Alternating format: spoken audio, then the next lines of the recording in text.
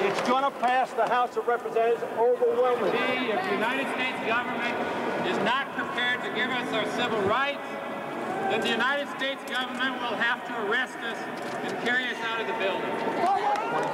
But I'm not sure. And finally, you know, people start bringing out their chains and locking themselves up, you know. Excuse me, could you help with this chain?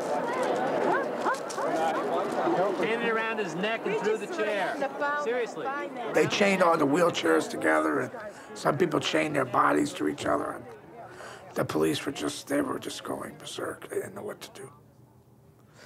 And then they were trying to lift people, and then these heavy motorized wheelchairs, they were putting the, you know, the brakes on, so you couldn't push them by himself. It was great, you know. That was the moment where Congress decided to act on the ADA. In sign language, I just wanted to say to my brother Frank that today was my proudest day in 16 years in Congress. That today, Congress opens the doors to all Americans with disabilities.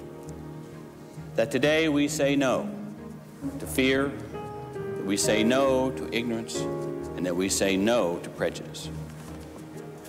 The ADA is indeed the 20th century Emancipation Proclamation for all Americans with disabilities. Today, the U.S. Senate will say to all Americans that the days of segregation and inequality are over.